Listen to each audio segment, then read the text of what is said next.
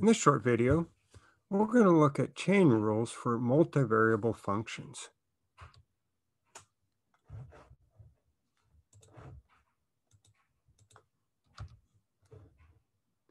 So the key to remembering these, instead of trying to just memorize a bunch of rules, is to always start with a linear approximation. Now, if you have a function of two variables, what we want to remember is that delta z equals partial f with respect to x times delta x plus partial f with respect to y times delta y. Or if you had three variables, say w is a function of x, y, and z, then what you want to remember is delta w is the partial of f with respect to x times delta x plus the partial of f with respect to y times delta y plus the partial of f with respect to z times delta z. Then I can always derive the chain rule that I need. Suppose that I have a function of x and y, and then x and y in turn are both functions of a single variable t, which really means that z is ultimately a function of only t. So let's find a chain rule to calculate dz dt. So notice that it's dz. There's no partial here when we're talking about taking the derivative with respect to t, because we said that z ultimately is a function of only t, only one variable. Well, we're going to start with our linear approximation. And I'd like to get some kind of, approximation of dz dt. I'd like to get delta z over delta t.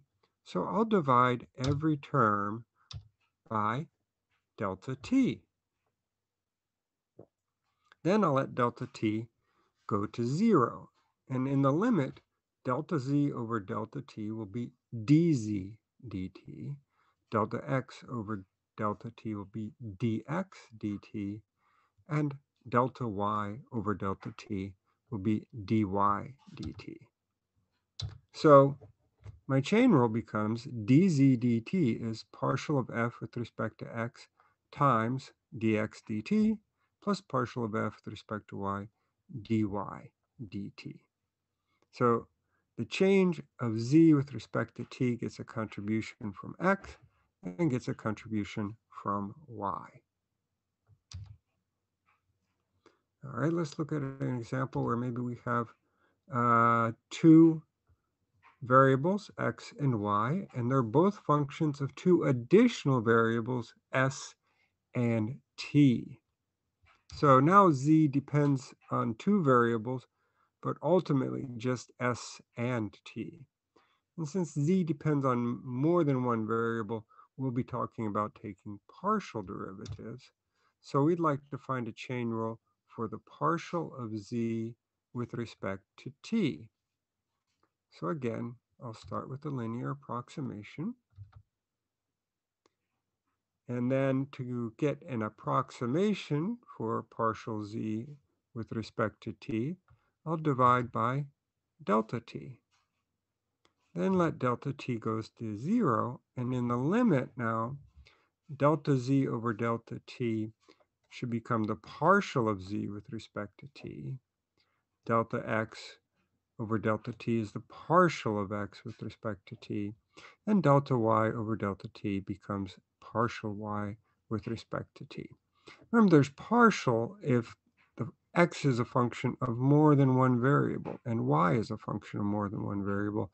Z is a function of more than one variable. So my chain rule becomes partial z with respect to t is partial f with respect to x times partial x with respect to t plus the contribution from y, so partial of f with respect to y, times the partial of y with respect to t. And using a similar type of reasoning, our chain rule for partial z with respect to s looks very similar. So let's work out an example. We'd like to find partial z with respect to t and partial z with respect to x, given that z equals tangent of x minus y, but x depends on s and t. X equals s squared plus t squared, and y also depends on s and t. Y equals 1 minus 2 times s times t. So I need all the partials. I'll need the partial of z with respect to s. I'll need the partial of z with respect to x, the partial of x with respect to s, the partial of z with respect to y, the partial of y with respect to s. So let's take those partials. Partial z with respect to x is just going to be secant squared. The partial of the derivative of the inside, partial derivative of the inside with respect to x is just 1. When I take the partial of z with respect to y, I still get a secant squared of x minus y. But now the partial derivative of the inside with respect to y is negative 1. So I just wrote a minus sign out in front. The partial of x with respect to s is just 2s. And the partial of y with respect to s is just minus 2t. So I can go ahead and make my substitutions in the formula. And in general, we're going to leave things in this form where we have all 4 variables. We have x, y, s, and t. We could take the extra step and replace the s squared plus t squared in the place of x, and 1 minus 2st in the place of y. And we might even get some simplification there, but I don't think it's worth it. It's not what we're trying to practice here. All right, and let's do the same thing to get the partial of z with respect to t. The new thing that we need to calculate is the partial of x with respect to t, which will be 2t, and the partial of y with respect to t, which will be minus 2s. And so I can go ahead and make the substitutions into my formula and find an expression for the partial of z with respect to t. Let's do another example. Here we're trying to find the partial of w with respect to r, where w itself is a function of 3 variables, x, y, and z, and each of x, y, and z are functions of r, s, and t. So what would our formula be for a partial of w with respect to r? Well, maybe I don't remember, but I remember to start with the linear approximation. And then to get an approximation of partial of w with respect to r, I'll go ahead and divide everything by delta r, let delta r go to 0, and then I'll find that I'll have partial of w with respect to r is the partial of w with respect to x times the partial of x with respect to r, added to partial of w with respect to y times partial of y with respect to r. And then finally, we add partial of w with respect to z times the partial of z with respect to r. So the partial of w with respect to x, let's just carefully calculate these. There's no x in the second term, so just the partial of the first term. Using the power rule, I get 4x cubed y. Partial of w with respect to y. Okay, I see y in both terms. So in the first term, the partial will be x to the 4th, and the second term, 2y z cubed. Partial of w with respect to z. Z only occurs in the second term, so its partial is 3y squared z squared. Now I've got to take the partial of x with respect to r, so I'm going to get s times e to the power of t. The partial of y with respect to r, I'll just get s squared e to the negative t. And finally, the partial of z with respect to r, I'll have 2rs times sine t. So I've got my formula here. Now I'd go ahead and make my substitutions.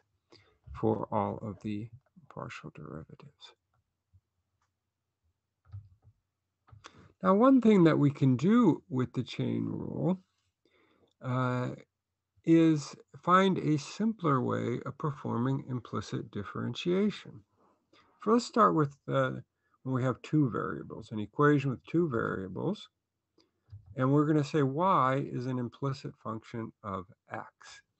Now we're going to assume here that we've rewritten the equation so one side equals 0. And then what we'll do is we'll take the partial with respect to x of each side. So I've got this function of x and y. Let's go ahead and apply the chain rule to that. So I'm going to take the partial of f with respect to x.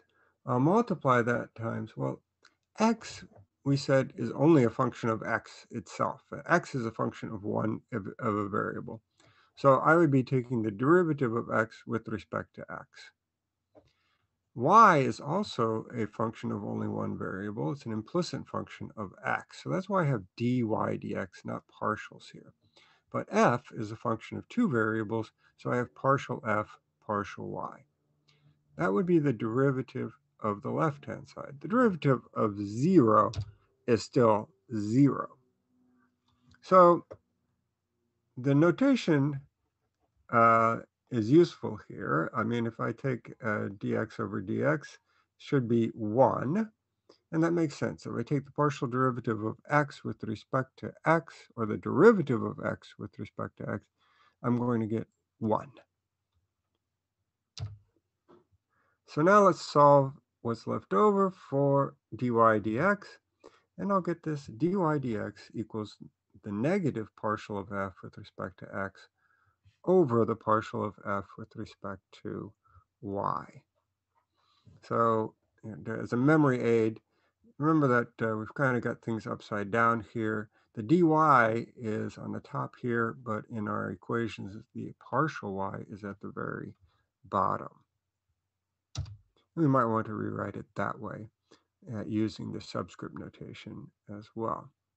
So let's see how this is useful. It's kind of a strange formula, but it's actually really helpful to find partial derivatives. So I'm given an equation, x cubed plus y cubed equals 6xy. I'm told y is an implicit function of x, and I'd like to find dy dx. This is a Calc 1 problem, and we could use Calc 1 techniques. But let's try this new technique. First, let's make one side equal to 0. And then this left-hand side will be our function. So I have capital F of xy is x cubed plus y cubed minus 6xy. Then I just need to calculate its partial derivatives. The partial with respect to x is 3x squared minus 6y. Partial with respect to y is 3y squared minus 6x. That's a pretty simple computation to perform. And now using my formula for dy dx, it would just be the opposite of the partial with respect to x over the partial with respect to y. And so I'll write that as 6y minus 3x squared all over 3y squared minus 6x. Now we can use this technique with 3 variables as well. Suppose that I have a function of x, y, and z, and it's an equation really that's equaling 0. And we know that z is an implicit function of 2 variables, x and y. Then if I take the partial with respect to x of both sides, then using my chain rule, I'll have the partial of f with respect to x times dx dx, the partial of f with respect to y times dy dx, and then the partial of f with respect to z times dz dx. Not dz dx, partial z with respect to x. Z is a function of 2 variables. X and y really are independent variables, but you could say that x is a function of x and y is a function of y. And that's going to equal 0. So let's look at this. Of course, the partial or the derivative of x with respect to x is just 1. But now y doesn't depend on x at all. It's not changing at all. What is the rate of change of y with respect to x? As x changes, is independent. It does not change at all. So that term is going to be 0. And now I can solve the remaining two terms for partial of z with respect to x. And I'll get negative partial of f with respect to x over partial of f with respect to z. And as a memory aid, again,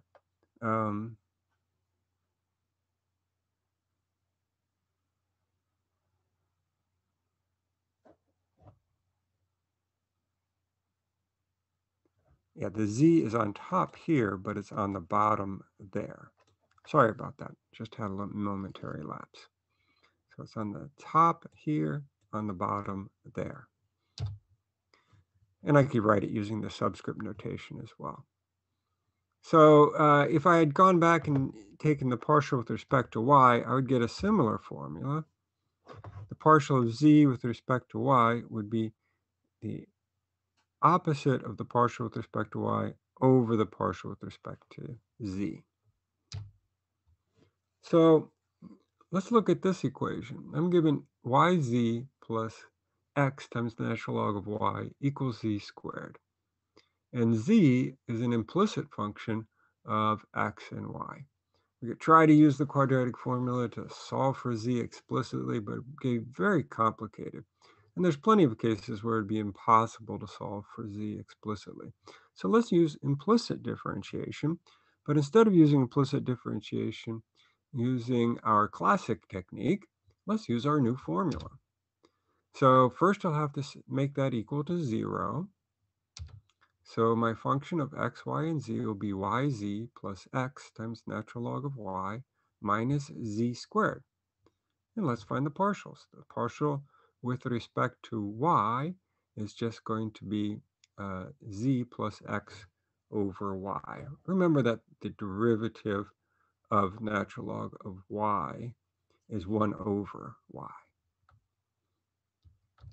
The partial with respect to z would be y minus 2z. So our formula tells us that the partial of z with respect to y would be minus f sub y all over f sub z. And so I've got to do something with this minus sign. I could either distribute it across the terms in the numerator to get minus z minus x over y all over y minus 2z. Or maybe I could distribute it among the terms in the denominator. So keep it, this is a little bit tidier than the original expression, z plus x over y. So both positives over 2z minus y.